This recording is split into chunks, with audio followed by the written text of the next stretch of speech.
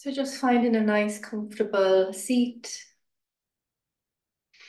and sit back in space, whether you have a support behind you or not, just really sink back into your back body. And notice how that feels to relax your back muscles. Roll your shoulders back to open up your heart space. And just move your torso side to side to feel that gentle little wave, flexibility and fluidity. Perhaps bring that circulation, undulation into your head, neck, and shoulders. And depending on what time of the day it is for you, just tuning into how the body feels. Perhaps you feel tired, alive, excited, awake, sleepy. And just begin to slowly spiral yourself back to your center, back to your stillness. And just allowing your eyelids to close, your shoulders to relax, and feeling your bum sink down into the surface beneath you. And let's take a deep inhalation through the nose, fill up the belly, fill up the chest. And with an open out mouth exhale, and again, deep inhalation in, and a big breath out. And one last time. And exhale completely. And just let go of the breath. Let go of the breath and just feel the breath gently entering and leaving the body. And with each exhale, let go a little bit more into your body, into this space, into the energy of this new moon in Cancer.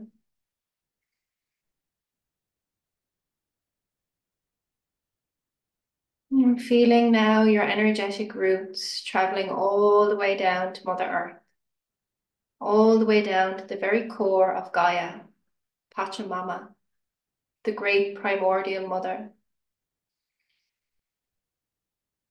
And as you connect in with her core, her center, feel this gentle little pull or tug.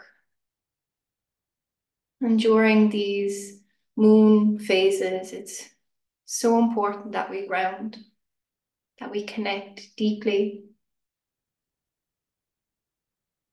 So take a moment to feel that connection. And as you inhale, receive Mother Earth's grounded, loving, nurturing energy. And as you exhale, let go of anything that's not serving you. Emotions, responsibilities, situations. Inhaling, receiving these new earth codes, frequencies.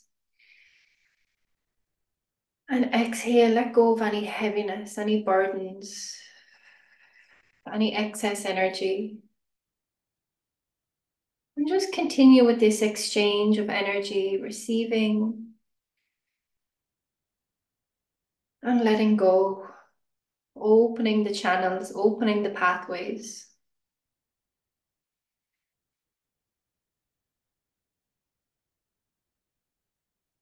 With a gentle smile on your face and love in your heart, sending gratitude and thanks to Mother Earth for supporting you today and every day. And now bringing your awareness all the way to the top of your head, your crown. And just tune in here. It's okay if it's busy. It's the mind's job to think. But just allow all of that thinking to move to the back. So as you focus between your eyebrows, feel this stillness, this centeredness, this calmness.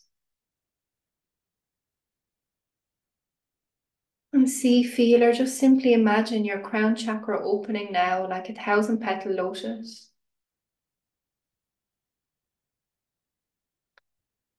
And as it comes into full bloom, feel this expansion. And from the very center of your crown emerges your silver thread. And it begins to ascend upward through the roof, the sky, clouds, the Earth's atmosphere, and all the way up into the cosmos. All the way up into that big ball of white light, which we call Source, Great Spirit, God, Higher Power, whatever it is that you believe in. That which is much greater than us. That which is of the highest good and the highest good only.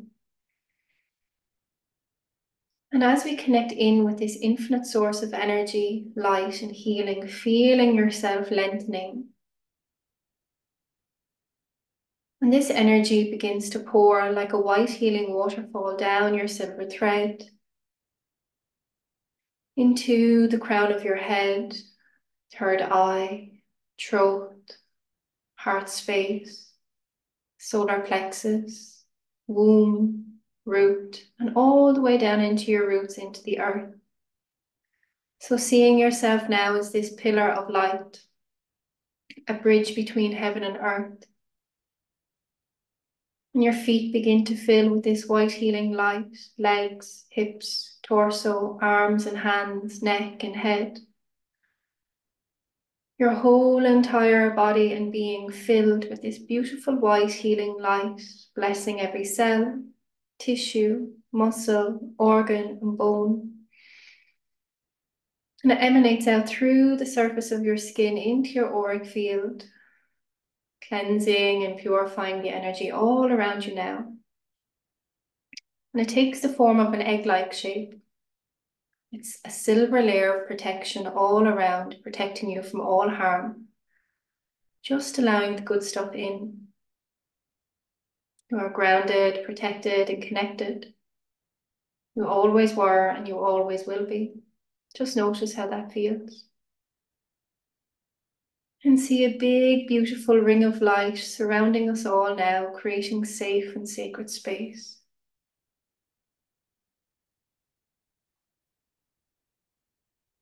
Very slowly and gently bring your awareness back to your physical body.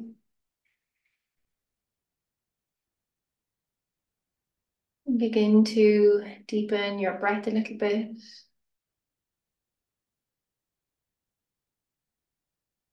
And on your next inhalation, sweep your hands out to the side. Take a great big stretch all the way up. And exhale, bring your hands down through center, placing your thumbs into your sternum, bowing your head to your hands, and set an intention for this new moon, this ritual, this day. Whatever it is, set it for yourself now by taking a deep breath in. And exhale, gently open up your eyelids. So we have arrived on the day, Friday. What date is it? The 5th of July. And the new moon peaks tonight, just before midnight. And normally new moons, you feel the effects the day of and a couple of days after. But this week has been emotional turmoil for many. Me, my students, my friends, lots of people feeling that kind of stir. And we often think of emotions as good and bad, but they're very neutral. It is just how we perceive them is how they are. So when we're feeling sad or angry or frustrated or any of those emotions, we think they're bad because society has told us not to show those emotions, to suppress them. So when the moon is either new or full, it amplifies those emotions which have been suppressed. So think of a child. When they're angry, they express the anger. When they're sad, they express the sadness. When they're happy, they express the happiness. So really the message here is honor your emotions because they are your navigation system of how you are in that moment, how life is internally and externally. And when we give them the light and the space and the attention that they deserve, they dissipate. And then we return back to neutrality or that baseline. But so many people don't know what their baseline is. They're either high, high or low, low, and they can't seem to find the balance in between. Because having expectations to be happy all of the time is really toxic and it's really unattainable. So, that's why I always say every time we have these sessions or we meet each other, it's like, how am I feeling? Tune in and really ask, how am I feeling? Yeah, I'm feeling, let's get rid of the okays or goods or fines because they're, don't really show us anything. So yeah, I'm feeling a bit tender. I'm feeling a bit vulnerable. I'm feeling sensual. I'm feeling ecstatic. I'm feeling alive. Like they are just really narrowing down and focusing on the truth. And the more we honor that, the more we can navigate situations through our emotions and become very, very emotionally intelligent. And this will help us to trust ourselves more when we are honoring our emotions. Because again, we've been programmed to distrust or not to trust our emotional intelligence and go against it. So with this new moon, it's in the sign of Cancer. So it's the water element. It's also connected to our digestion. So think about when you have a gut feeling. So if you have a strong connection to your digestion, you will be able to pick up on things like, oh, that doesn't feel right. So you often override that and go against it because that person has a certificate or someone else has recommended it. Or do you say, no, I'm going to sit back on this now for a little bit and just see feelingly, as Shakespeare would say. So just because somebody says or advertises something or you're given a recommendation, always trust your instincts because your energetical match will be very different to somebody else's. So this is about being in touch with your feminine energy rather than your masculine logic. So we're taking the journey from the head to the heart, all the way down into the feeling center in the womb space. And when we go against our emotions and our instincts, we're really dishonoring ourselves. So what happens then is we become disconnected or disassociated, and those signals become very weak and very muddled. And then we don't know what's what. And then we begin to outsource our power to other people, to relationships, to society. And then, we become very disempowered, basically.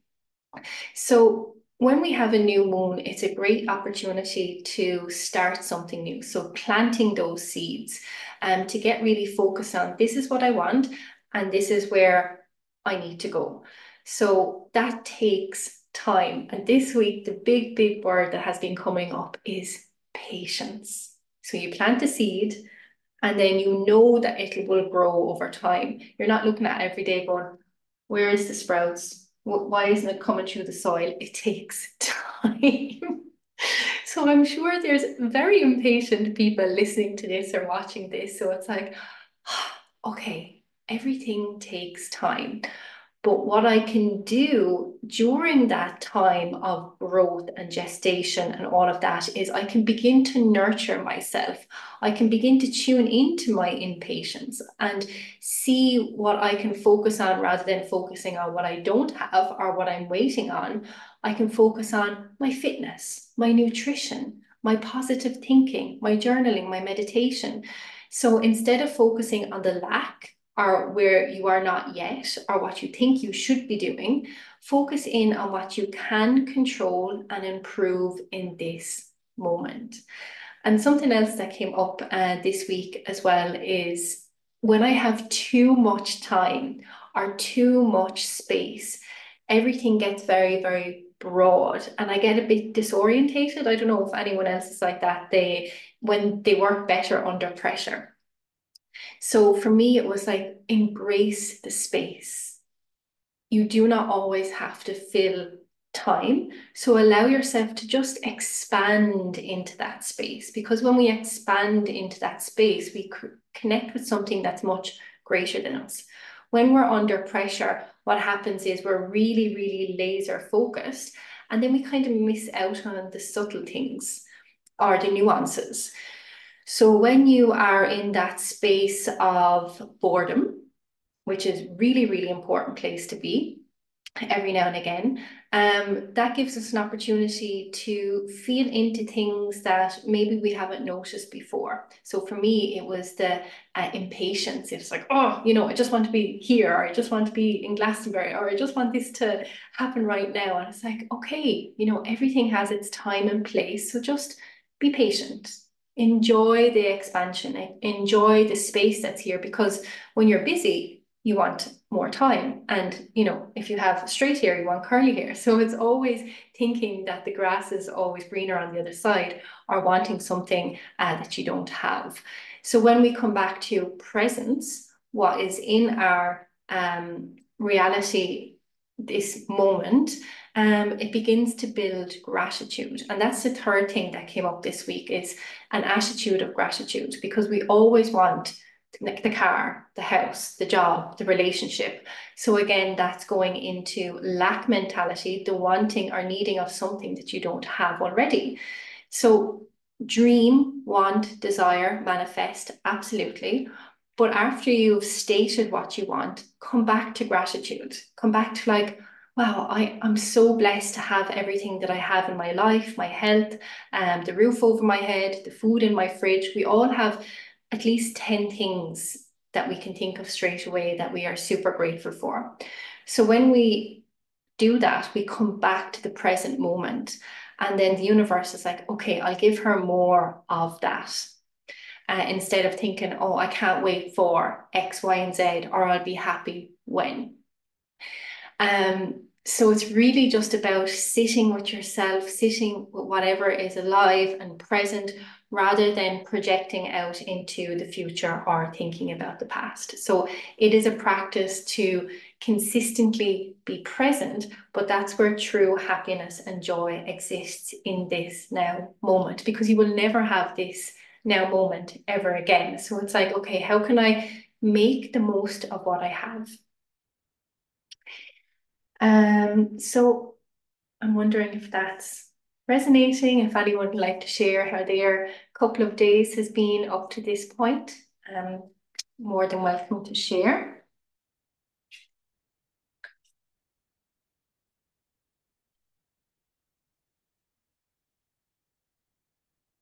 So I have some very exciting new cards that I was like, oh, I can't wait to tune into these. And they are the daily guidance from your angels. And they're very, very sweet cards with beautiful messages. So let's see what is needed to know right now and for the next 2 weeks. So if you have any questions in your heart or anything you would like clarity on, just take a moment to send your energy into the cards. Open your heart, take a deep breath in, exhale.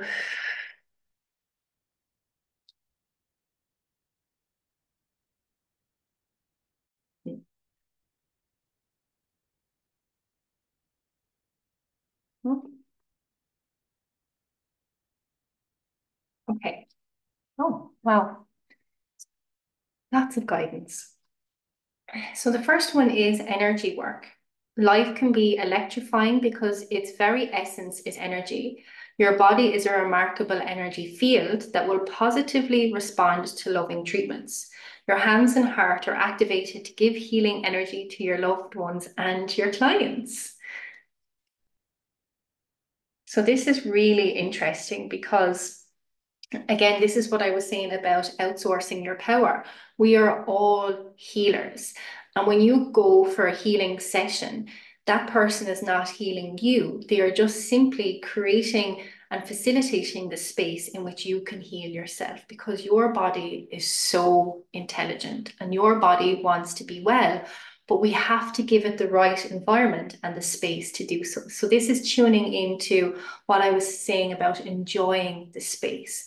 When life becomes boring, that's giving you an opportunity to rest more. So energy healing could be just simply placing your hands on your heart or your body and just sending loving energy to yourself. It could be going for a treatment. It could be staying out in nature or going to the beach or something like that. But so much of our energy is going out, we really need to replenish our energy back in, or else we go into the reserves or into the red.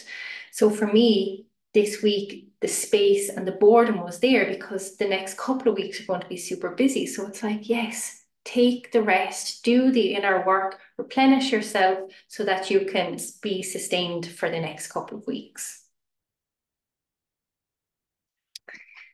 The next one then is have confidence. Moving forward does not necessarily require you to have confidence in yourself. Confidence in God is enough, along with knowing that God works through you and with you in all ways. Lean upon us in your confidence wavers, and we will buoy your courage and faith. So you can only gain confidence through experience. So I spoke about this yesterday. You have to put yourself outside of your comfort zone and try something new. And there is a huge amount of discomfort in it. But then it becomes like brushing your teeth. Then you gain experience, knowledge, and then it is ingrained within you. But if you don't try, if you don't put yourself out there, you're never going to gain confidence. And then you're just repeating same cycles. There's no evolution, there's no growth, and life becomes very, very mundane and stagnant. So allow yourself to have the beginner's mindset. Allow yourself to be okay with the messiness, and just know that with consistency and time, you will have the confidence that you are longing for. The next one then is release and surrender. We shower you with blessings of our radiant love. Open your arms and release the challenges that you've held tightly gripped within your hands. Open your hands, arms, and hearts to love and assistance. So this is a super powerful card. Just look at those colors. And surrender is a huge thing as well. It's all about really letting go, really knowing that you are supported and the universe does have your back, and that it is okay to expand and open.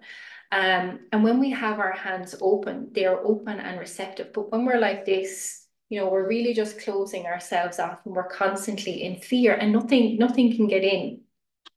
So it's knowing that there's a bigger vision, and having that opening up is helping you to radiate your energy so that you can become a vibrational match for whatever it is that you desire.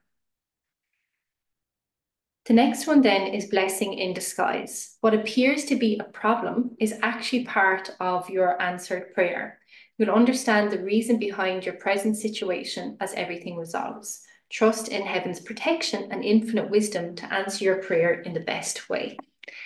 So there seems to be a lot of needing to trust and continuously move forward, because what happens is when we're in a fear state, we become paralyzed and we don't take any action.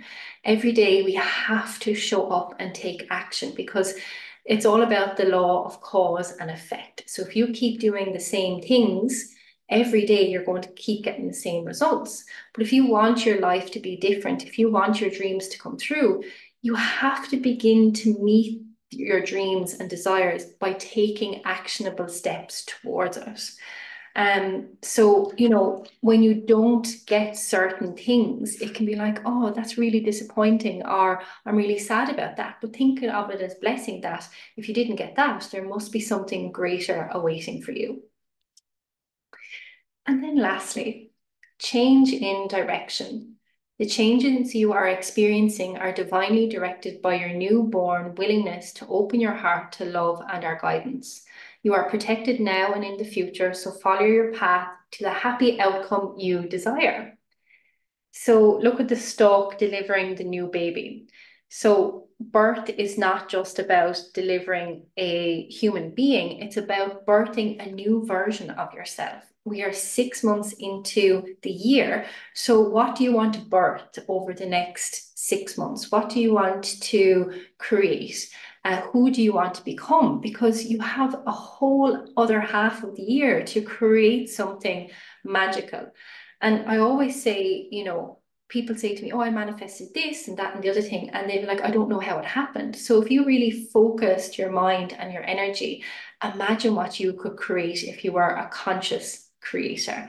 And how we manifest is through the heart. Yes, you can have the vision, but you have to bring it out into your heart to be like, I am so worthy of receiving, and really tune into the feeling of how it would be if that was your reality, and really begin to embrace that feeling and that sensation. So very, very interesting, positive cards, lots of change. And with change, we have to trust. And if we want something, we have to be open to receive it. So that's what I feel the common theme is between those cards. So again, if that is resonating, you can let me know, or if you have any questions or sharings.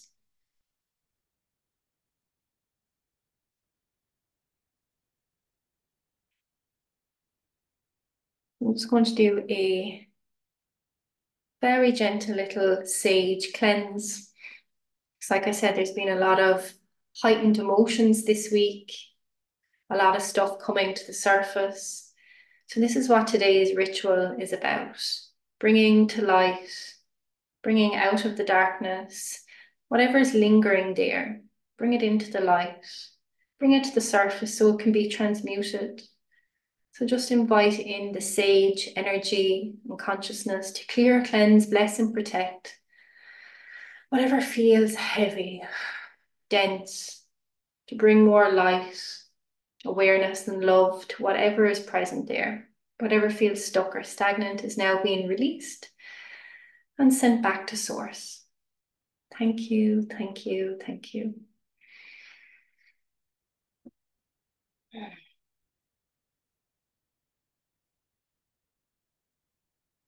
So, for our practice today, we're going to do a very slow, gentle flow. Cancer energy is related to our digestive system. So we're going to be really gentle with our digestive system, really helping things to move.